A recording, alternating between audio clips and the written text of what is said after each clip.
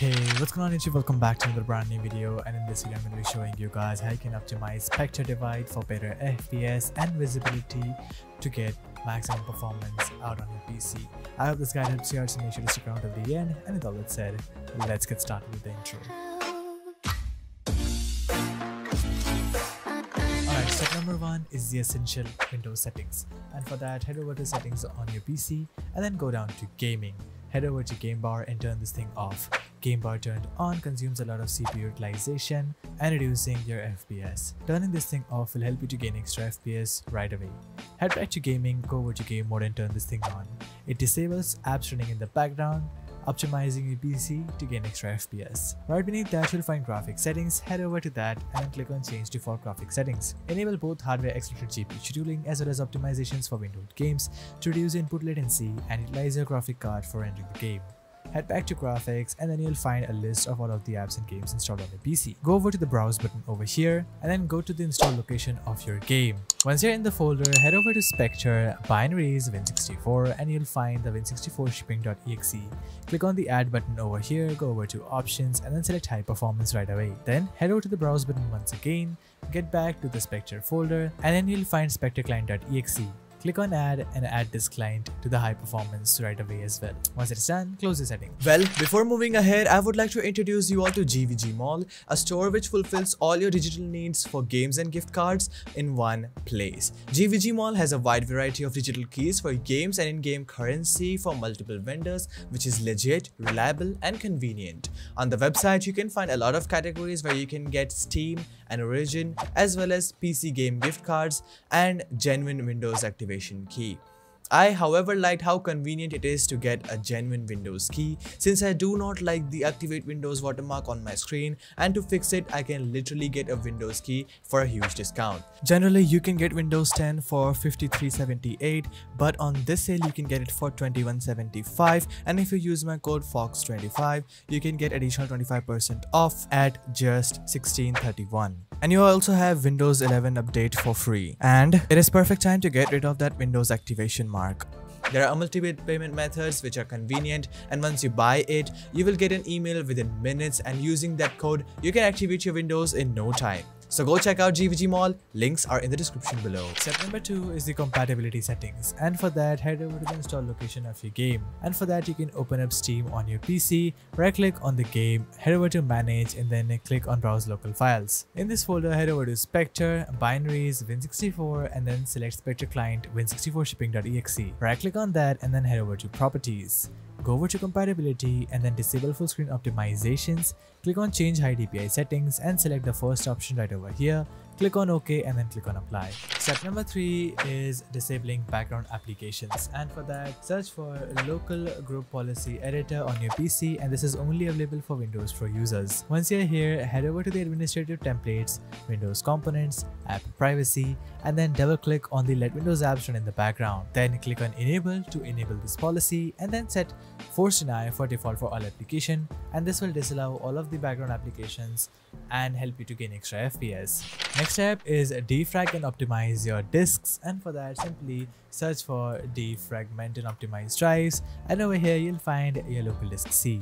Now again, if that is a solid state drive, click on optimize and it will start trimming your SSD.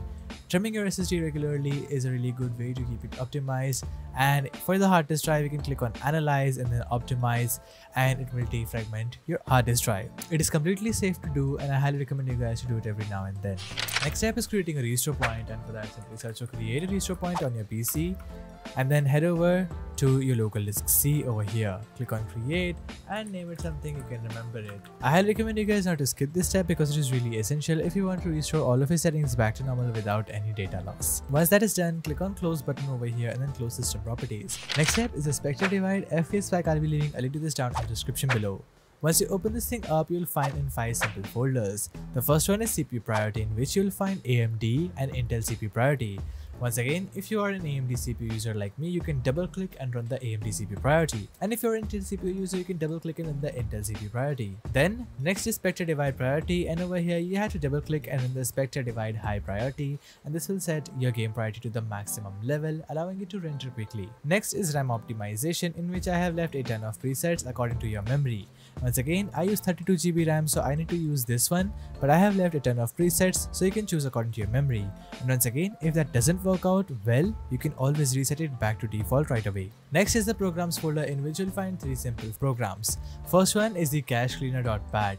Right click on this as administrator. This will start deleting all of the temporary files from your PC, and it will also help you to free up a ton of storage which you might not clear frequently. These are the files that are temporarily cleared by programs. These are no longer needed. It is completely safe, so you can minimize it and it will close automatically. Next is memoryduct.exe. You can simply install it with the setup file over here and then open up memoryduct on your PC. Once again, I would like to tell you how memoryduct actually works. Right now you guys can see that there is a 41% memory usage on my PC.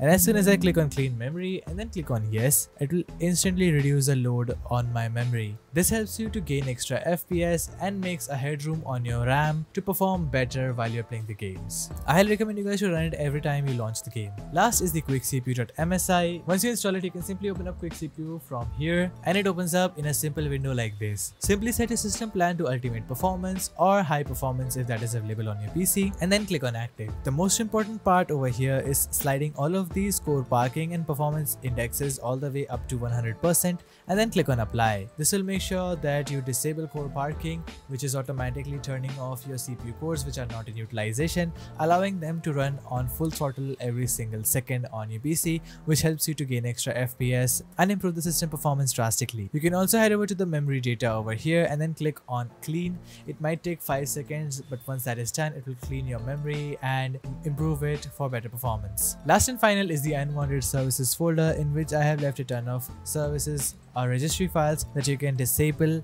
on your PC. If you use any Bluetooth devices, do not disable the Bluetooth services, but other than that, I highly recommend you guys to disable every single one of them, and this will help you to remove unnecessary services running in the background, consuming your CPU and memory utilization. Once again, if you want to revert all of these registries back, you can always use this folder to turn them back again. Once that is done, you can close your FPS pack, and now let's move to the next step, that is boot configuration. And for that, simply search for msconfig on your PC and it'll open up a simple window like this. Head over to the boot section and then click on advanced option, select number of processor and choose the maximum number of processor available over here. Click on OK and then click on apply. Next is disabling unwanted services on your PC, and for that head over to the services section over here and then select hide all Microsoft services. Then start disabling any update service, fan control service, RGB service, browser update service, printer service if you do not use them, or other services that you're aware of. I highly recommend you guys to know what you're disabling and not disable any important service like NVIDIA container or your VGC if you're playing games like Valorant. These are anti-cheat services, and disabling them will result in crashing of your game and not starting up once again. Once that is done, you can simply click on OK. Next step is setting up your virtual memory, and this can also help you to gain extra FPS. Simply search for adjust the appearance and performance of Windows on your PC and then click on adjust for best performance. Click on show taskbar thumbnail previews, show thumbnails instead of icons, show window contents while dragging, and smooth edges of screen fonts. All of them will keep the minimal look of Windows and disable all unwanted animations, reducing CPU use. Then head over to the advanced section, and then for the virtual memory, click on the change button over here and deselect automatically manage paging file size. For the custom size, set this to 1361, and for the maximum size, open up calculator on your PC and then multiply your total physical memory, that is 32 GB for me, with 1024. This will give you your memory in megabytes. Divide this whole value by 2, and the value that you get over here is what you have to paste in the maximum size. Once you're done with that, click on set, click on OK, and then click on apply, and this is how you optimally set your virtual memory for gaming. Once you're done with all of those steps, drop into your game and follow the best in game settings. Alright, once you're in your game, head over to the settings gear over here and then go over to graphics. Then for the display mode, make sure to set into full screen and your resolution should be a native monitor resolution. Frame rate limit should be turned off, VSync should be turned off, and the render scale should be set to 100%. Texture, I would recommend to go with high, effects low, post-processing low. Reflex enabled on plus boost, and DLSS should be turned on, and super resolution mode should be set to either balanced or quality. These are all the best settings that you need to apply for this game. So guys, that was it for this video. I hope I could have helped you out. If I could have, make sure to do a like and smash that subscribe button. We are really close to 200,000 subscribers. If you guys are not a channel member yet, consider getting the membership, as it really helps me grow out the channel as well. We'll see you guys in another amazing video. Until then, stay tuned, keep watching Bear Fox, and peace out.